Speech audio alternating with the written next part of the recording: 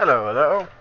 For this tutorial video, I'm going to show you guys how to add lives to your HUD and how to make them count down as the player dies. What we're going to do is we're going to start in the game type. We're going to declare our integer variable for lives. So I'm going to call it int my lives is the variable. And then we're going to write a lose live function that can be called from elsewhere. So we're going to do lose live, and then we're going to do my lives minus minus, and then we're also going to write an if check to make to end the game if lives is equal to -1. If my lives is equal to -1, we're going to do console command quit. What this is going to do is close out UDK when my lives equals 0.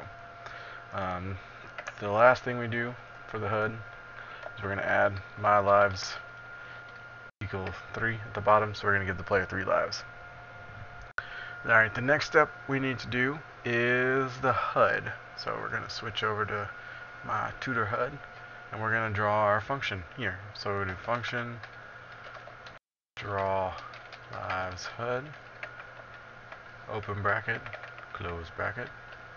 We're going to start off with doing some local variables. So local world info first, world info, local tutor game is next, so we'll have your game type, and then we're going to do some typecasting to make sure that they actually are converted properly. So our world info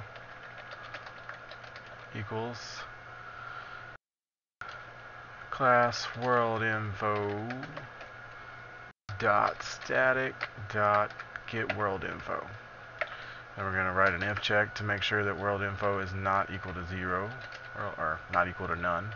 So not equals none.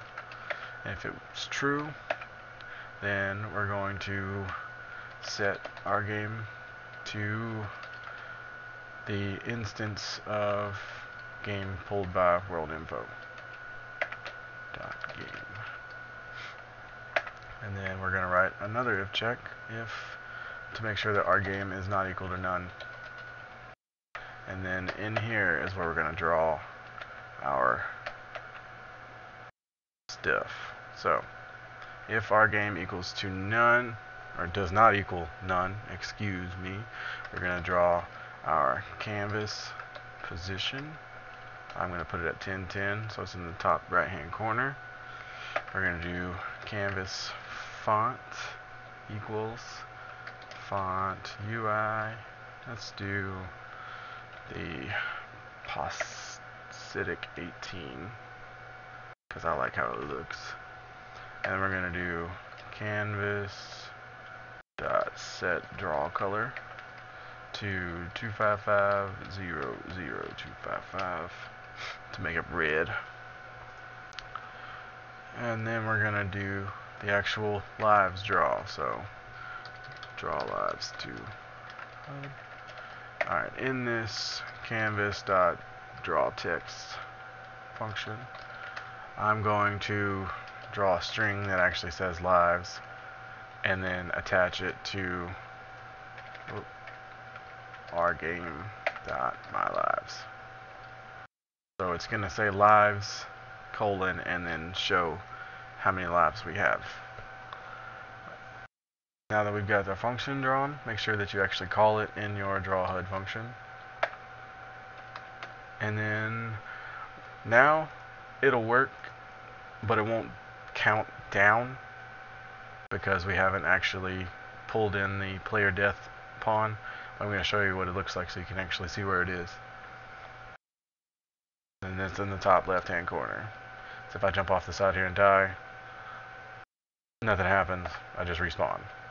So that's the first step, or first two steps. Now in our pawn class, we need to pull the player dying function from UT-pawn. So what I'm going to do is I'm going to go to definition, and then I'm going to search for play dying and copy and paste this entire function.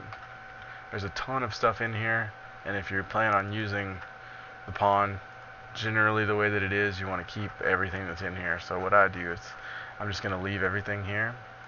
I'm going to add in my stuff next to it. So we're going to do tutor game equals our game, and we're going to typecast it to make sure that it's actually working. And then we're going to write our if check. If our game does not equal none, then we're going to call in our lose life function here. So we're going to do our game.loseLife. What this will do is when the player dies, it's going to call this function in tutor game. So our lose life function is going to decrement lives by 1, and if my lives equals -1, it will quit the game. So we're going to hit play. I'm going to show you. I'm going to kill myself 4 times, so it'll close out my UDK.